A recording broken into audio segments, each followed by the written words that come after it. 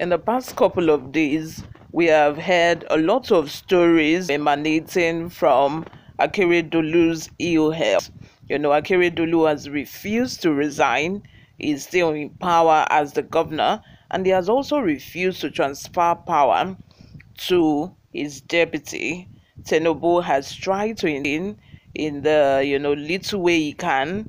At first, we heard that Tinubu was trying to pressure Akeredolu to resign, but alas, it was that Tinubu was able to tell the deputy of Akeredolu, to still have more patience and work together with Akeredolu.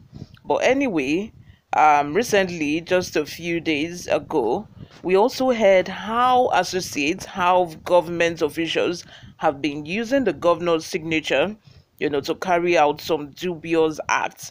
We all know that the normal thing to do, seeing that Akeredolu is incapacitated, he cannot function as a governor, the normal thing to do is to leave that job, to leave the job, to leave the office, and allow somebody who is okay elsewise, to occupy that position.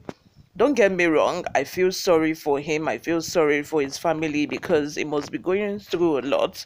He's suffering from cancer of the blood. But at the same time, you cannot allow the whole state to suffer. You cannot put the whole state to ransom, all because of your ill health. And according to a lot of sources, we've heard that most of the time, Akeredolu is not even lucid enough to know what is going on around him. We heard that he has even insisted to be carried to a war, his hometown, so that he can, rest and, die peacefully there. But his family, both his wife and his son, has refused to grant him that wish.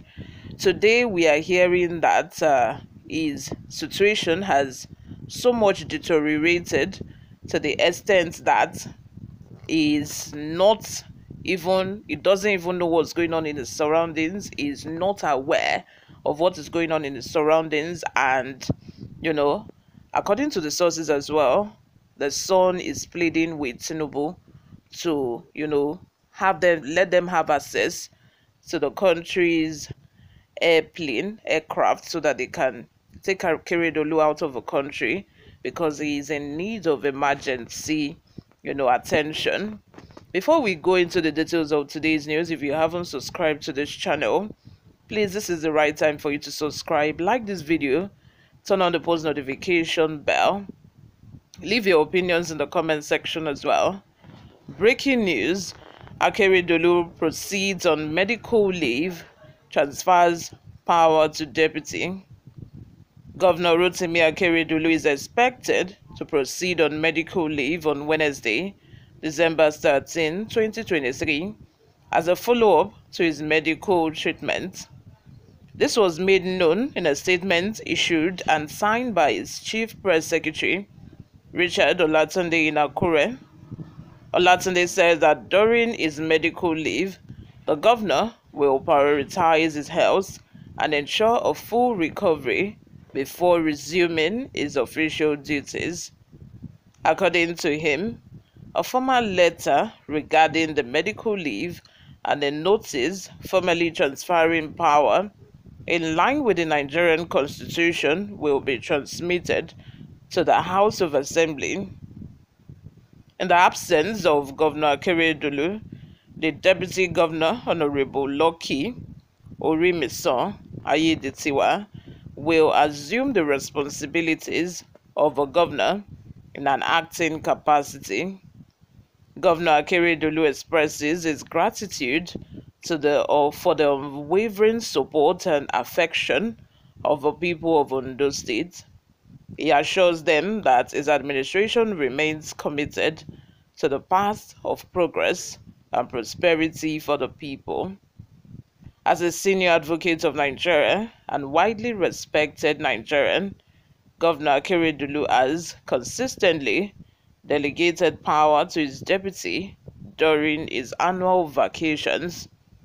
The statement added that this practice was observed on April 1st, 2021, April 1st, 2022, April 3rd, 2023, and July 10, 2023, when he embarked on previous vacations.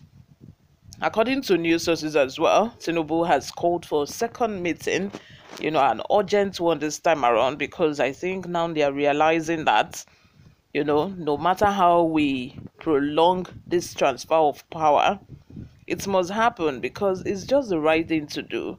I don't know how an ailing man, someone who is not capable to to to perform his duties as a governor of a state, still continues to be in power. All because of what? At a time it was the wife and the son that was running the government. At a time we heard that his signatures were being, faked, by government officials, all because there's a loophole. If there's no loophole, if he had given his deputy, the free will to perform in his absence, everything would have been in order.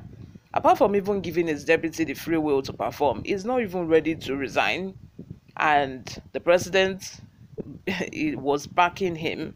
But this time around, I think that they are starting to realize he couldn't even sign the letter of transfer. He had to sign it electronically because he's incapacitated at the moment. The letter of transfer had to be signed electronically and sent, to the House of Assembly in the state. It's just so sad that he's going through all of this at this time, but they got to do what they got to do. They have to do what they have to do. Before we go, guys, let's take a look at some reactions online. Ari Fallow Daily says, I wish you quick recovery, but when you return in good health, give me my own share of Ondo State wealth. Ahmed says, I saw a write-up, someone praying for Akeredolu, and is putting in Jesus' name. These are the people that made your parents and yourself incapacitated, looted your treasure, and looted you people's lives and education. When we are doing this, when he was doing this, did they remember Jesus Christ? Now that he's dying, you are now praying in Jesus' name. I pity you poor people. Paul says, why all the delays and arguments when it has to be done constitutionally the easy way? Another person says, big shame to this country, Nigeria, and shame to our so-called politicians. You people are just deceiving yourself. You don't have any hospital that can accommodate any one of you except you move out of a country. Lastly, from Igwe Bueki, don't hand over. Hold on to power even when you can't hold a pen or talk well. You have installed your arrogant son, who is less than 40, but addresses men of his father's age mates by name. Commissioners report to him. Keep playing politics with your life. Olusegun Agagu of blessed memory was there before you and is no more. What does the Constitution say when a sitting governor is incapacitated? We in Ondo State keep watching the season film. You all, let me have your thoughts in the comments section. Like this video, subscribe. I'll see you all in my next video. Bye for now.